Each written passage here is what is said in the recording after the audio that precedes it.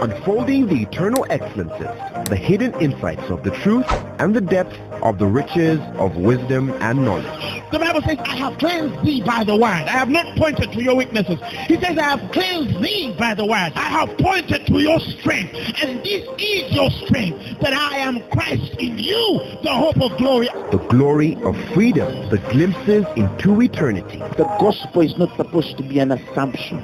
It's not supposed to be just a mere presupposition. Truth is older than language, but the word of God is way deeper than any human language. And now, Apostle Grace with the word. Tonight I want to talk about forgiveness. Ephesians chapter 4, verses 32. Give me the amplified version of that. Ephesians chapter 4 and verses 32. He says, become useful and helpful to one another. Become useful and helpful to one another. Become useful and helpful to one another. You have to be useful and helpful to your fellow man. Okay? Tender-hearted, compassionate, understanding, loving-hearted. All of these things, he says, we have to be. He says we have to be compassionate, we have to be understanding, we have to be loving-hearted. Our hearts must be with love. Are you following what I'm saying? Forgiving one another. What does the Amplified say in the brackets? Readily and freely as God in Christ forgave you. Why do I underline the word readily and freely? Readily and freely. I love that the Amplified emphasizes that. One, you must build a life of Christianity that expects that people are not perfect in the flesh. Are you hearing me? You must know that people in the flesh are not perfect.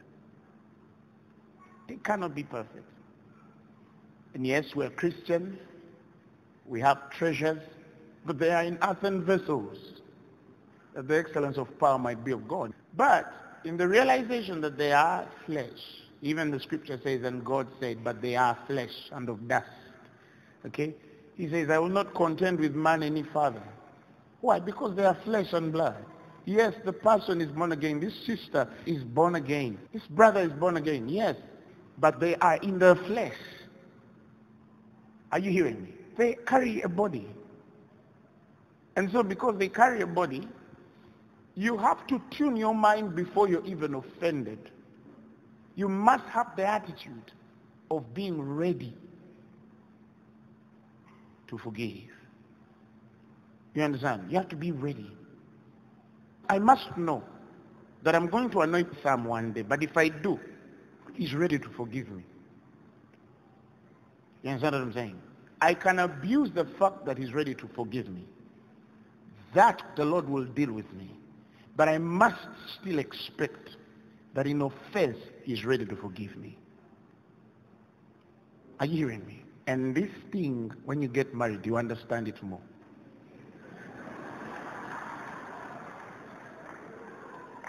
You understand? Because you're living with someone. They're in your space. Are you hearing me? And so if you don't tune your head in the readiness, if you enter marriage when you're not in the readiness, you understand what I'm saying? For me, when I said I'm going to marry, I told myself I have forgiven. I didn't even waste my time trying to say or forgive. No, I tuned the brain and I told it, forgiven.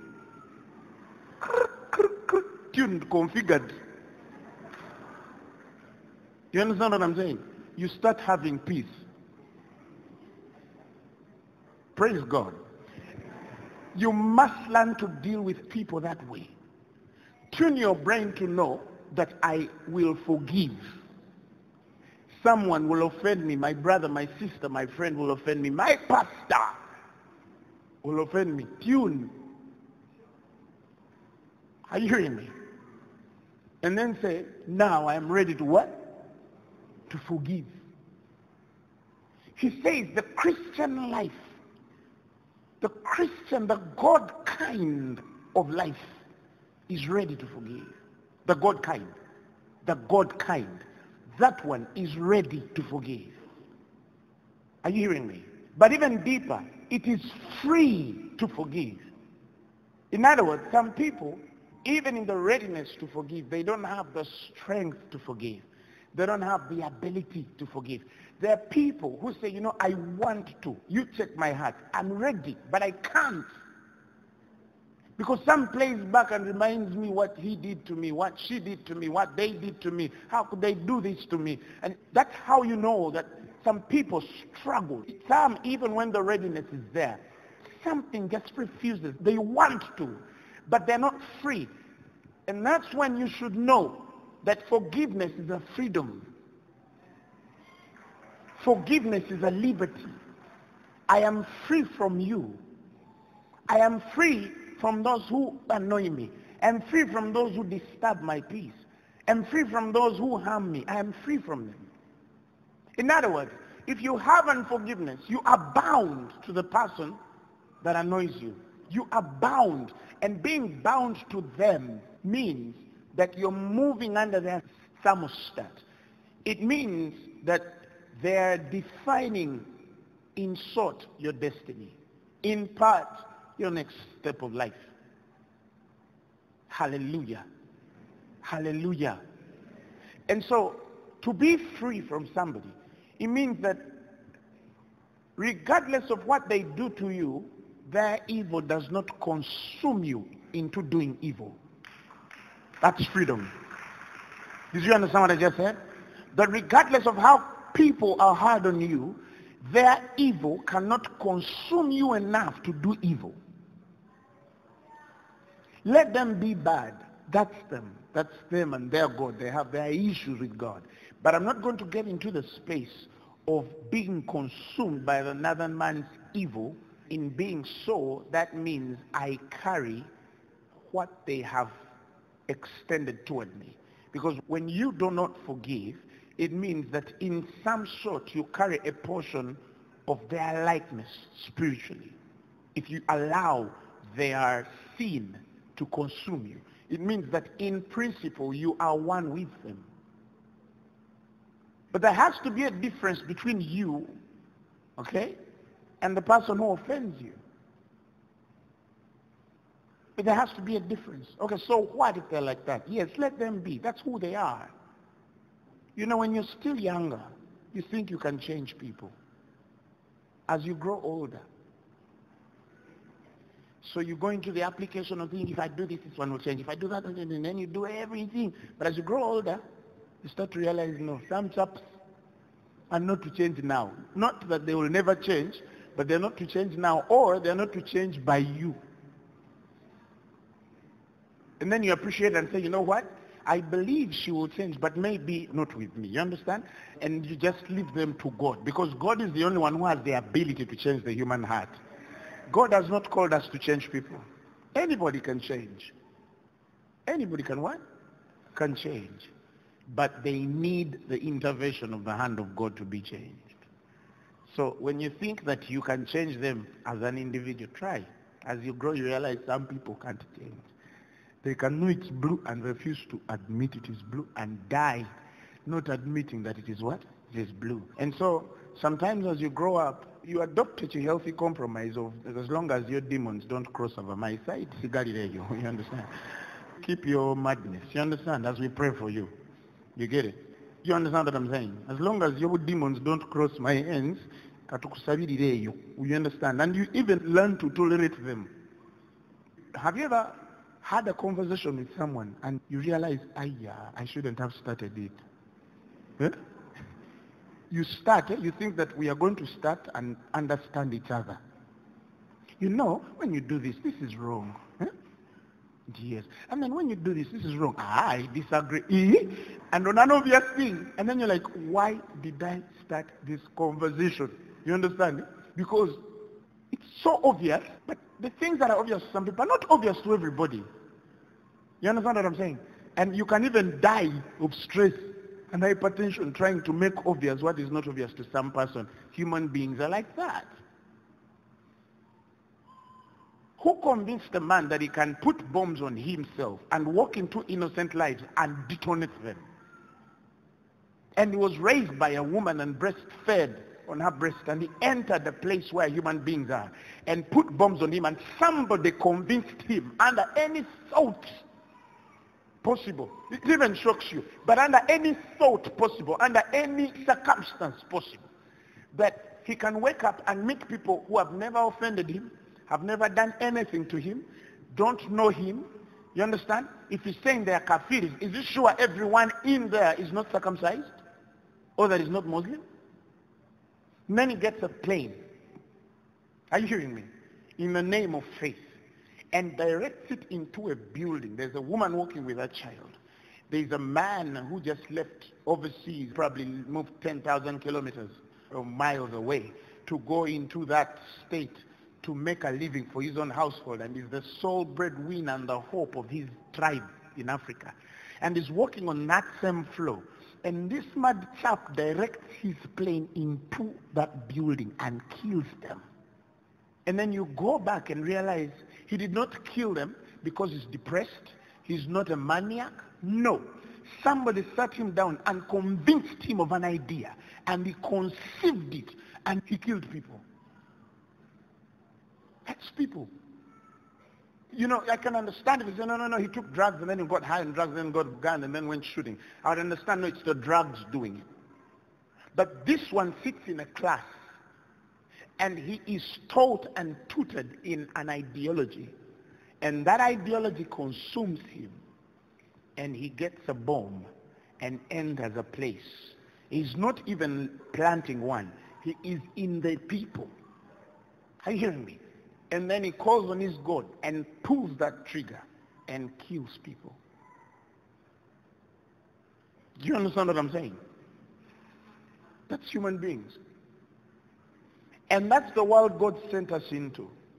And he said, go ye into the world. I don't know if you understand what I'm saying. He says, go ye into the world. He doesn't say, build your small buildings. And that's why I always tell ministers, these guys who think, oh, you can build a city and then from there keep your people. No. God told us, go ye into. He didn't say, build your own shelters away from. Because you think, no, Calvin tried it in Netherlands, failed. Alexander Dowie tried it in Zion, Illinois, he failed. Many people, the Puritans tried it in Holland and failed. They tried it in America and failed. It just didn't work. It just doesn't work. God has not called us to get Christian communities in one area and then put our houses there, such that your child crosses the road into another Christian's home. You understand? And the school is Christian. And all the kids are Christian. And then your boy grows up and falls in love with a Christian girl in the Christian neighborhood. Mama. Unfortunately, that's not how God has called us. No. Bring your kids to church. They'll meet each other. That's okay. Communities. God has called us to go into those communities where we live and change them. Unfortunately, if you find yourself in a bad community, it is because God knows there is a purpose of you attached to that community as long as you exist there. Are you hearing me? And so don't leave communities because they are bad. No, go into communities to change them. That's the mentality. We occupy a little leaven. Are you hearing me? Spoils the dough. You understand what I'm saying? Now, how much more the life of the believer if it gets into a corrupted community? What does it do? It changes it. And that's the mentality the Christian faith is supposed to have, that we are sent to change communities wherever you are. Some of you live in areas you have never prayed for. Ever since you went there, you have never opened your mouth and said, Father, I pray for one day here. No. No. Every time you get into your prayers, Father, my God, my come. You understand? My. No. Get more responsibility. Extend your responsibility into your home area. Pray for your neighbors. Are you hearing me? Pray for them. Pray for your streets. You understand? There's a Kabite person I'm going home. Every time I reach there, I curse it. And then I continue. Every time I reach there, I pronounce anathema. Sakarapa. But wait this, I kill it to the root. Hallelujah. Are you hearing me?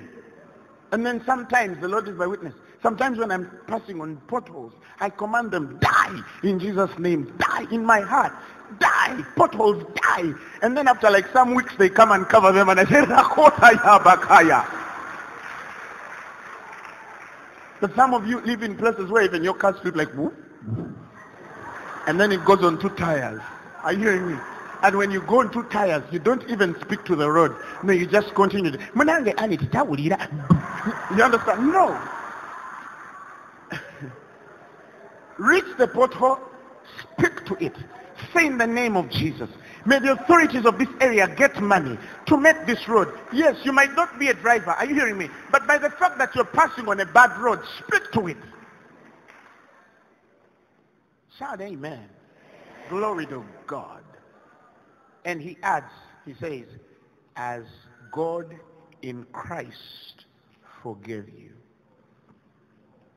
As God in Christ forgave you. In other words, the attitude God had in Christ was, I forgive you, I choose to forgive you, I am ready to forgive you, and I am free to forgive you.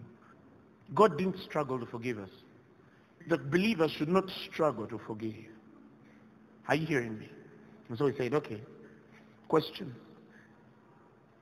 If he says, as God in Christ forgave you, how did God in Christ forgive us? How did he forgive us? Explain the forgiveness we have in Christ, because you're telling me to forgive as God in Christ forgave me. So what does it mean to forgive like God? What does the God kind of forgiveness do? How does the God kind of forgiveness operate? How? How? Isaiah chapter 43 verses 25. Again, the Amplified. This is how God forgives.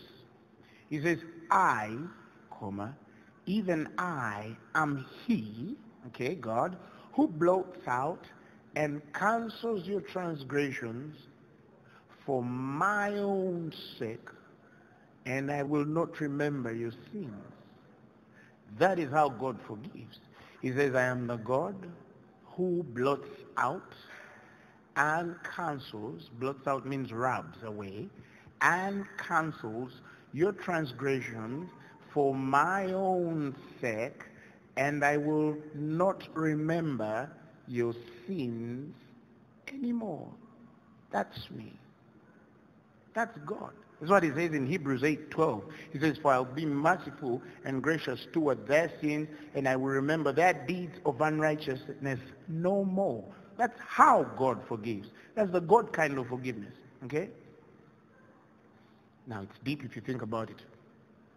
Meaning, you do something wrong, God forgives you, he blots out your sin, he cancels your transgressions, and he says, for my own sake. He does it for him as God. Why?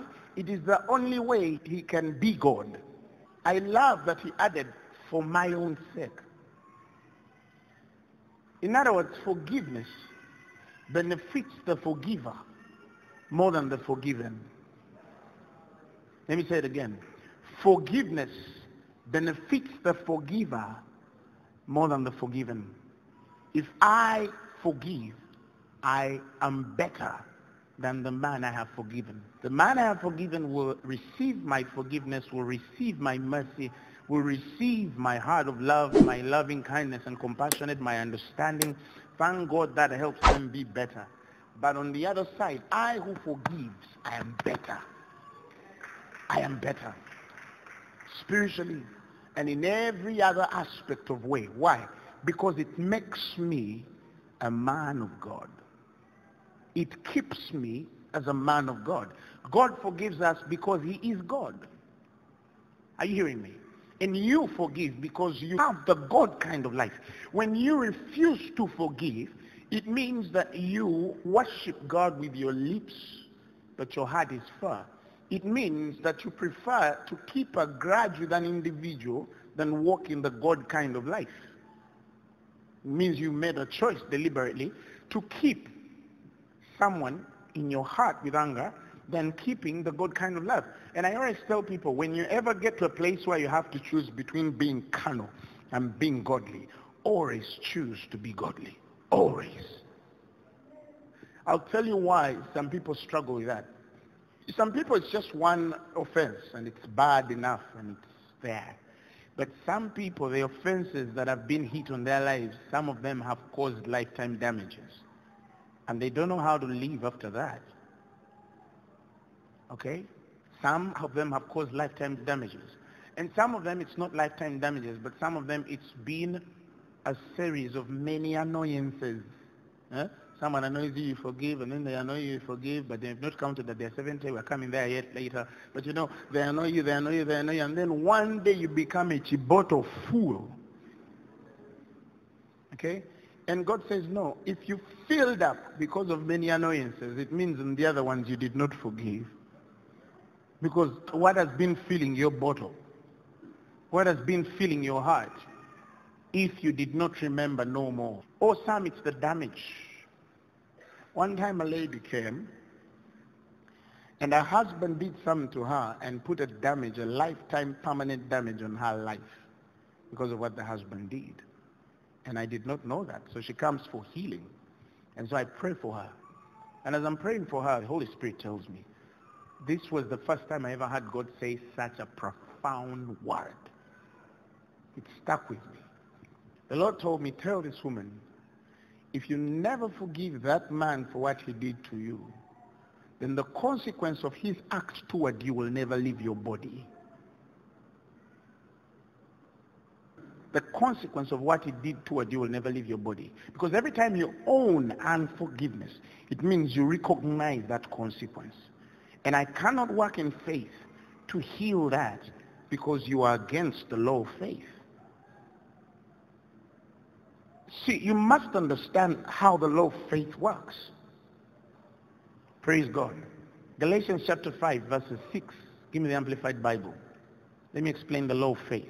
It says, for if we are in Christ Jesus, he says, neither circumcision nor uncircumcision counts for anything, but only faith, listen, activated and energized and expressed and working through love. So if you walk out of love, you can't activate your faith, you can't energize your faith, you can't express your faith, you can't make your faith work. Your faith cannot work. Even what looks like a permanent damage, it can leave when you forgive. Because forgiveness is an act of love. Your faith can never fully work, express itself, activate fully, be energized fully to have the results you want in God unless you learn to forgive. Because forgiveness is part of your healing. You understand what I'm saying? If you live in unforgiveness, then seek revenge with the mind that that consequence will never leave you and its effect. That damage will never leave you and its effect. It will never leave you. It will never leave you. A girl came and took photos of me on the streets years ago. And I was preaching on the streets. You understand what I'm saying? And she took photos of me. And the next morning I saw sex cult, front page of a tabloid. Are you hearing me? And I remembered what she did and what she went through to get to me. I'd refused. I sensed it in my spirit. I told one of my folks, I said, this is a wrong thing. I have a bad feeling. No, Papa, she's not. Long and short, this girl is in my office. They write a foolish article of pages. Okay? And as I'm walking on the streets, I find parents, and parents insult me. You took our children to destroy their destinies. And one pastor got that article. And unfortunately, or fortunately, that day I was driving, and this fellow is on Christian radio, reading page by page of that article, cutting, slicing, dissecting me, destroying everything. Are you hearing me? That season I had 3 children that were battered by their parents for coming to Phaneroo. 3. I had experiences of 3 students suspended in a high school because they were found with Phaneroo devotions and that it's a sex cult. The damage went on and on to secondary schools and universities, and you walk on the streets with a very innocent mind, but there's someone who looks at you as death. Are you hearing what I'm saying? Because one person wrote an article. Yes, they wrote a damage on a ministry. But if I had set it in my heart to pray with these knees and the God I have, I know in 30 minutes, if I just went down in 30 minutes for that girl, I know who I am. I have looked back at the people who wounded me, and I wept before God, and I saw the consequences. And I saw it, whether 5, 6, 10 years, I saw the consequences. Because the vengeance is of the Lord. I know it. I worked with people who were difficult. And recently I remember that everyone who frustrated me is not working. Not because I cursed them, but because they touched the man of God. So I knew the destiny of this girl and what she had done herself into. And the Spirit of the Lord told me, this can only lift up your life if you just pray peace for her and forgiveness. I just found myself praying for her. Oh yes, we were getting the blows, but my intercession was for her life. I said, God, even this one needs you. Are you hearing me? 3, 4 years later,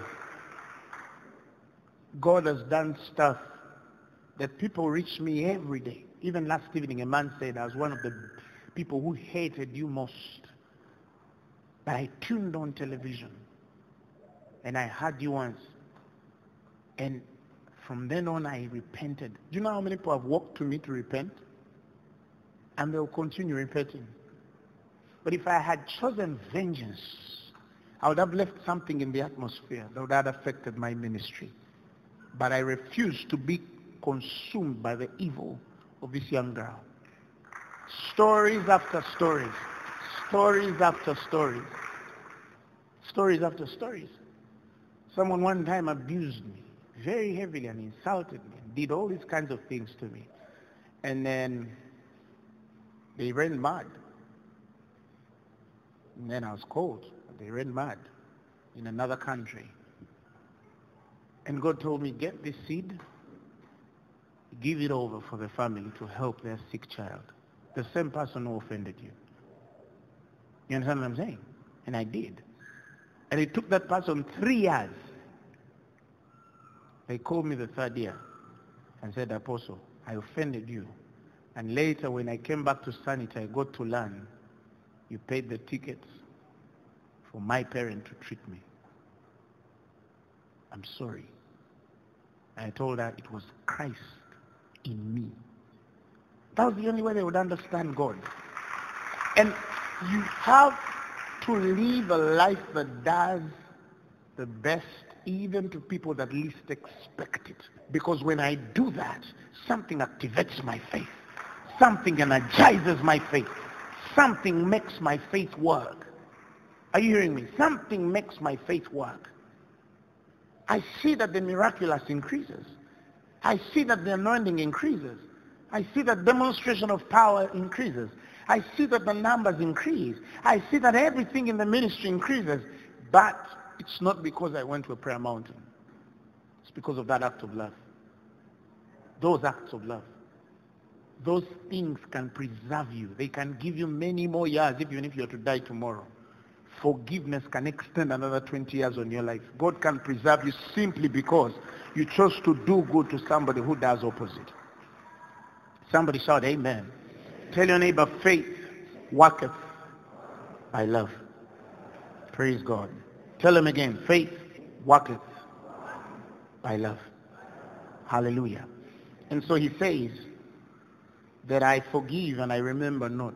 So he says I don't only blot out for my sake, like I've explained, but 2 also, I don't remember them. In other words, not remembering does not mean that Satan will not bring images in your head about what he or she did to you. But those images are not it. You must know that those are just images Satan is bringing back to remind you that you've not forgiven. But those images are not it. But if you respond to those images, then it means you've not forgiven. How? Some of you like repeating yourself. Remember when you did. Remember. Every time you say remember, it means it's in your memory. Are you hearing me? Practically, it's impossible for the human mind to forget a bad deed, a big bad deed, right? But spiritually, to choose to forget, to refuse to talk about it again, to refuse it to consume your mind even when the devil brings the images, that by God is forgetting. Are you hearing me? And how do you do that? You practice it. The moment the devil brings an image to you, remember, ready and free, you say, I forgive. I forgive, Satan, I forgive. Whatever you're showing me is just an image of what happened, but to me it no longer exists. I forgive. The more you continue confessing that, it's one thing to forgive and it's another to heal. Some people forgive before they heal. Are you hearing me? But the healing process comes in how you choose to configure your mind and your confession. Healing comes easily when you continue saying, I forgive Apostle Emma. I forgive Apostle Emma. I forgive Pastor Joshua. I forgive him. I know that I forgive him. Devil, I might feel the pain, but it's not there in the name of Jesus Christ. I believe I forgive them. I confess that I forgive them. I don't remember anything. Those images you're bringing are so vague to me. They're obscure. They are foreign. They're not familiar. I'm a child of God, and godness is my familiarity. The more you continue speaking that, the more you realize that the freedom starts to rumble in your spirit. And as it continues to do that, you feel that the forgiveness comes easily. Somebody shout amen. Shout amen. How many times should I forgive? Matthew 18:21. Then Peter came up to him and said, Lord, how many times may my brother sin against me and I forgive him and let it go? Because now we're talking about letting it go. So God asked, how many times? Hallelujah. As many as up to 7 times, he says. And Jesus answered and told him, I tell you, not up to 7 times, but 70 times 7. So if there's anybody who has the ability to annoy you 70 times, 7 times, for those of you who annoy people, be counting.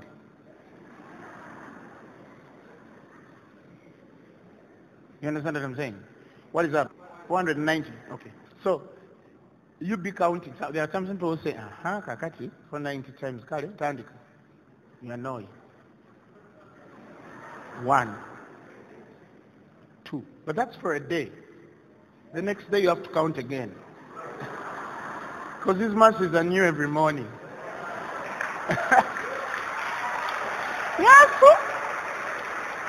You understand what I'm saying? So you understand what I'm saying? So, how many times?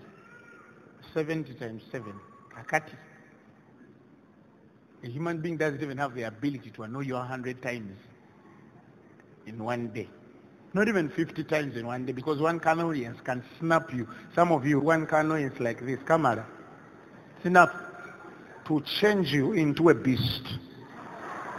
1. But there are 490 remaining. Praise God.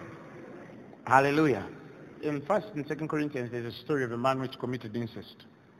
And Paul, in a lot of anger, said, there's that guy who has done things that are not even common among the heathen. For he took his own father's wife. You remember that story? And he says, when I come, we're going to judge him. That was angry Paul with the apostles.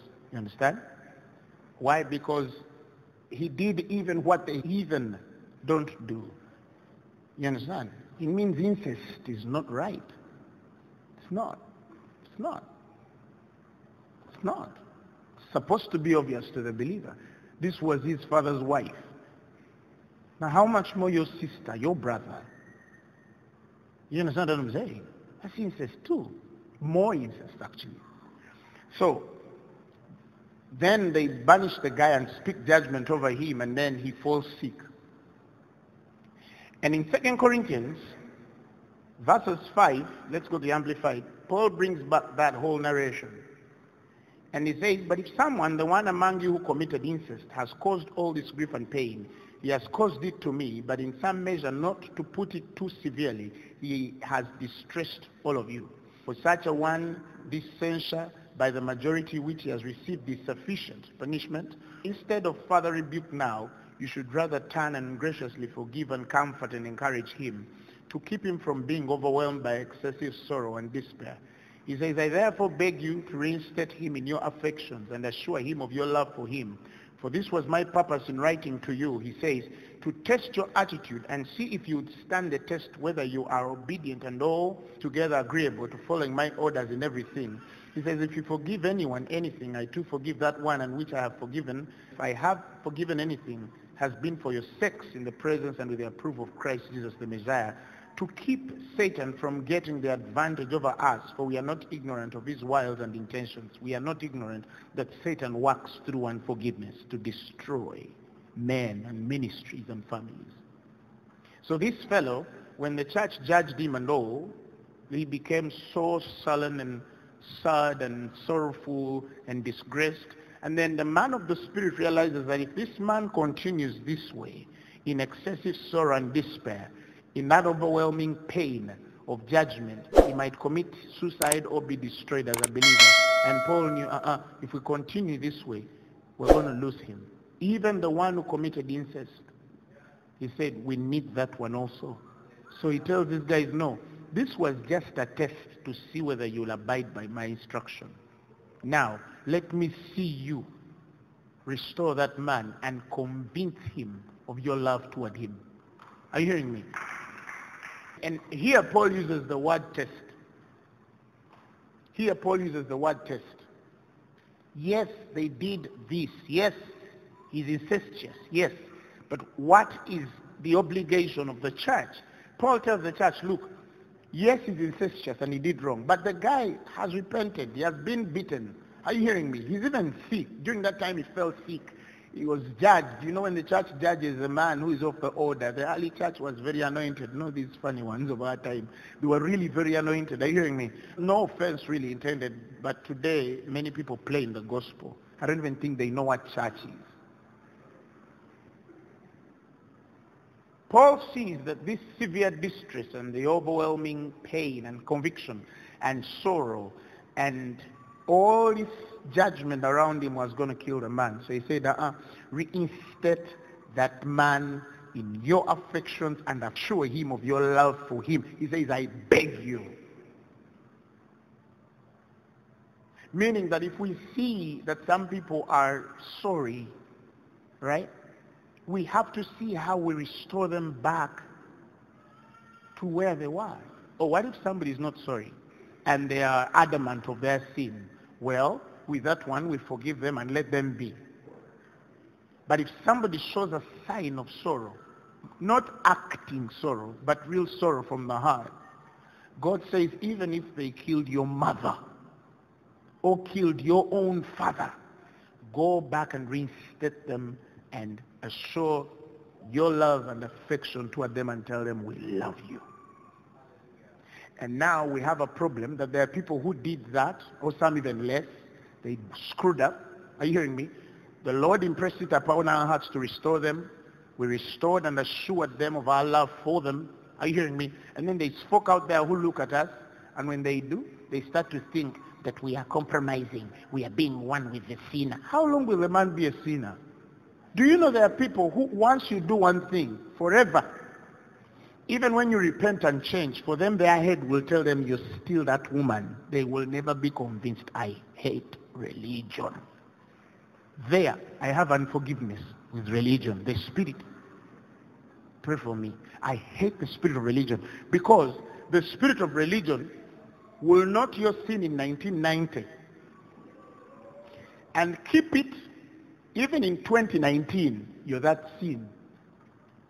That's why there is these examples of David, Bathsheba. I get pissed when people give those examples. But you know, David stayed with the mark. So what? What mark do you have? You're even going to die when you're not in the books. You have no lesson to the church. There's nothing building about you. David.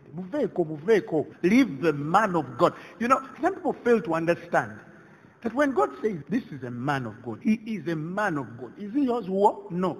Man of God. Mumulekere, leave him to God. He's a man of God. He's a man of God. So if you've heard he's a man of God, where's your part again here? Help us. Mpozo jirawa? No, but even me I have right of what? Of what? Have you noticed that the people who judge others of certain things fall worse into the same? Do you think God has uncovered all of us?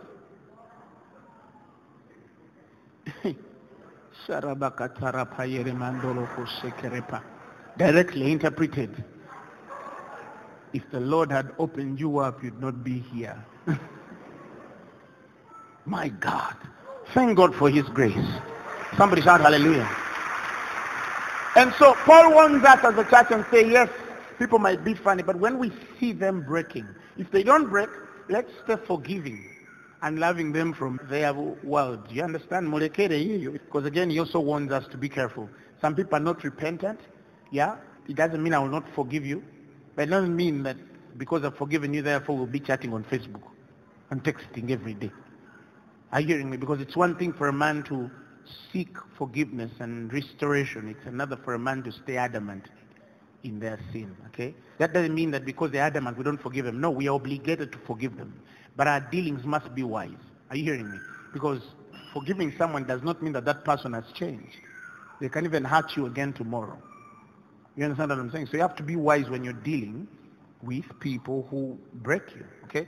But if you see an act of repentance, and I've learned that as a man of God, every time I see that act of someone coming through, God has told me always reach out your hand quickly and pull them out. Always do that. When someone shows that, you know, you screwed up, but I'm trying, pull them out. Quickly. Quickly. Why? Because if they start to do that and then you pull back from them and they are destroyed, it's your fault. It's your what? It's your fault. Praise the Lord Jesus Christ. Faith worketh by love. Second last, if you learn to forgive, your life of prayer is effective. Hallelujah. Matthew 11:23, again the Amplified.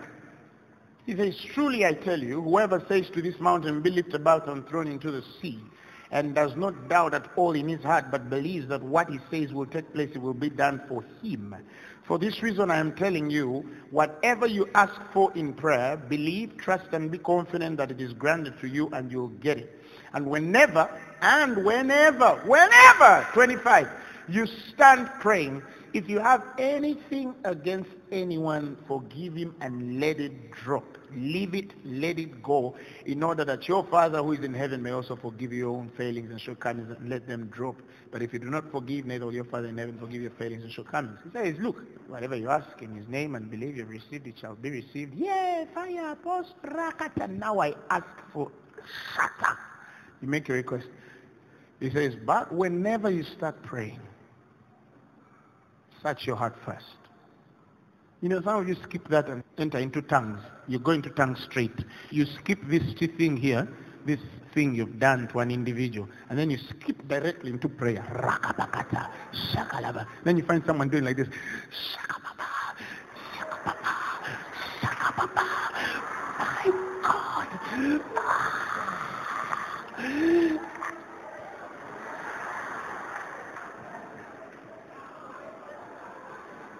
Don't skip verses 25. About Uganda. Don't what? Skip verses 25. In fact, for me, this has been like the litmus test. Every time I struggle to pray, I first search my heart whether I have an issue with someone. Every time. Now somebody says, Pastor, pray for me. I'm struggling to pray. You're struggling to pray? Yes, I'm struggling to pray. Search yourself. You might find you have an issue with someone, and because of that, the Spirit is nudging you. It's telling you, look, you want to go into prayer. Now, yeah, there's an issue here. Can we deal with it? No. Jesus, no. You will receive whatever. If you believe you've received it, you shall have whatever. Yeah. But let's deal with this first. And it's very simple. Every time you're struggling praying, search your heart first. First pause the prayer and search your heart. If you have an issue with someone, the Lord will bring it up to the surface. And when you say, I let go of that person, before you know it, you will not tell your lips to speak. No, you'll find them blabbing, kappa, kata, laba, karaba. Why? Because you have dealt with this issue. How many people forget that? And they are praying and they are asking, why don't I see results? No word, no prophetic word can deliver this person. It's not there. Even if we speak prophetic words over you, we are wasting time if you have not dealt with this. Because God is not going to go against this because the prophet, the apostle said. No. Fix this. Fix this. And lastly, Paul says in Philippians chapter 3 verses 12. Give me amplified again. He says, not that I have now attained, he says, this ideal, or have already been made perfect. He says, but I press on to lay hold of. He says, I've not yet been there, I'm not yet there, I'm trying. He says, but yet I press on to lay hold of or grasp and make my own that for which Christ Jesus the Messiah has laid hold of me and made me known of. In verses 13 he says, I do not consider, brethren, that I've captured and made it my own yet, but one thing I do, it is my own aspiration, forgetting what lies behind and straining forward for what lies ahead. I press on toward the goal to win the supreme and heavenly prize to which God in Christ Jesus is calling us. And he says in verses 15, so let us who are spiritually mature and full grown have this mind and hold these convictions. And if any in any respect you have a different attitude, God will make that clear. Now he's talking to the mature. He said, as you mature and grow in God, as you understand your full space of maturing in God, he also tells you forget your past. In other words, some of you forgive everybody except yourself. Some of you forgive everybody except yourself. And some of you don't struggle with unforgiveness for others. Some struggle with unforgiveness for self. It's easy for them to forgive others, but they don't forgive themselves. Forgive yourself. Yes, you messed up. It's true. Yes. Yes, I hear them. I hear the words your heart is saying. But Apostle, yes. Yes. Yes. Forgive yourself. Forgive yourself. A woman came to me once and said, Apostle, I've had 3 miscarriages. I'm tired, and she was weeping. And this has happened several times, about 3 or 4, but that one time I'll never forget. A woman came, and as I said, let's pray, I stretched out my hands, and as I was praying, in a vision, I was taken to the age of 15. And I said, you were pregnant at the age of 15 and aborted a child. And she broke down and started weeping. And wept. And wept. And wept. And she says, I think this is why God has failed to give me my own, because I killed a child. And I told her, wrong. I told her, even that one, God doesn't remember it. And I said, even as a man of God, I have seen it by the Spirit, because the devil has always brought it to you by remembrance. The Lord showed me that this is what is holding back her womb. Why? Because every time she conceives it in her mind that I'm miscarrying because I killed a child, the devil there has legal right, because she has directed her faith negatively. And so every child that comes, that child finds death in the womb. So I told her, forgive yourself. He says, I am the Lord who blots out your sins and cancels your transgressions. He says, and I will not remember your sins I told her, if God died and remember, he chose to bury it, why does it still come back to your head? I told her, receive forgiveness. We don't need to ask for a child. Receive forgiveness. And then I prayed with her, and I told her, receive forgiveness. Receive forgiveness. She said, I receive forgiveness. That next year, she had a child. And from then on, her womb has been open. She has children. Every year, every time she wants to have children, she has children. That cycle was broken off her. And I realized that some of you, what is holding you back is you messed up so bad and you can't forgive yourself. A lady walked into my office one day and said, Apostle, I've slept with 24 men in 1 year. I have given up the hope of ever finding a man. Just pray for me that God keeps me from this thing. I'm not expecting marriage. That's asking for too much. Banangi. Some of you are laughing because you are so holy. But this is a situation that happened to someone. And I told her, wrong. God will not only deliver you from this nonsense, but he will give you a good man. Apostle, with the things I've done, do you know what I've done to the sons of men? She said. And I said, I don't need to know what you did to them, but I know that there is a God who does not remember that. And I said, you can start another story, another life, another thing from now and make the rest of your life beautiful. Well, now wherever you start from, you can start and redeem. It's possible. Hallelujah. And she found a man. She found a man. And the guy came, he didn't want to know.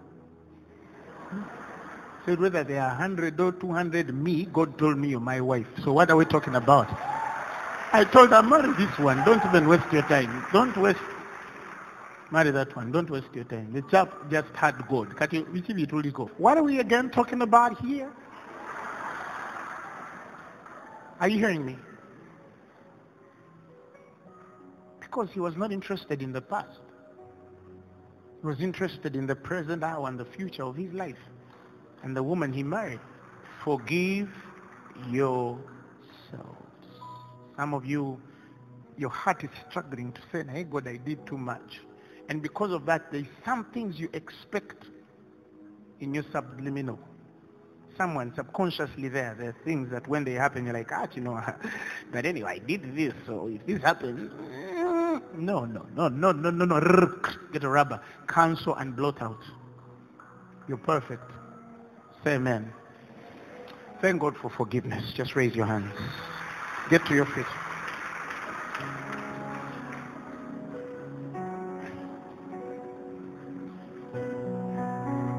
Come on.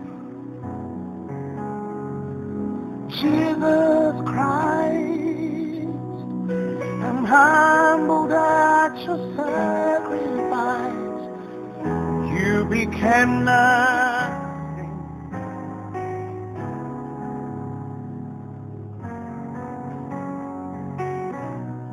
Many times I wonder at your gift of love.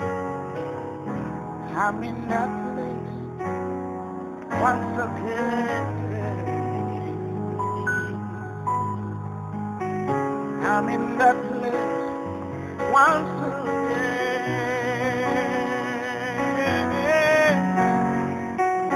Once again I look upon the cross where you died. I'm humbled and come on. Tell him once again. Oh.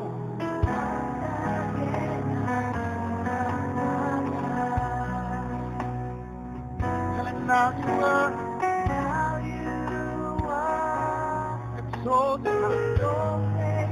Talk to God. Talk to God. Forgive and let go. Even as Christ in God forgave you.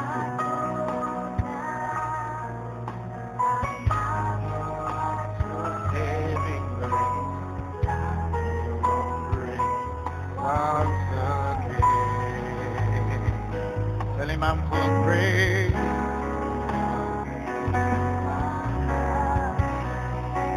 Tell him once again.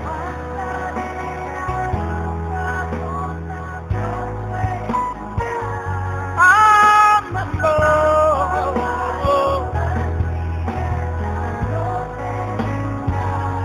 Tell him once again.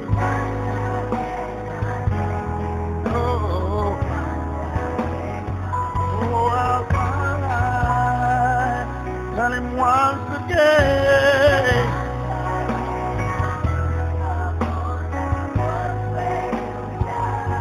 I'm humble.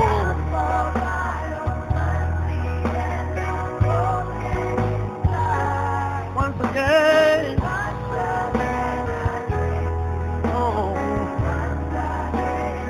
Oh, my life.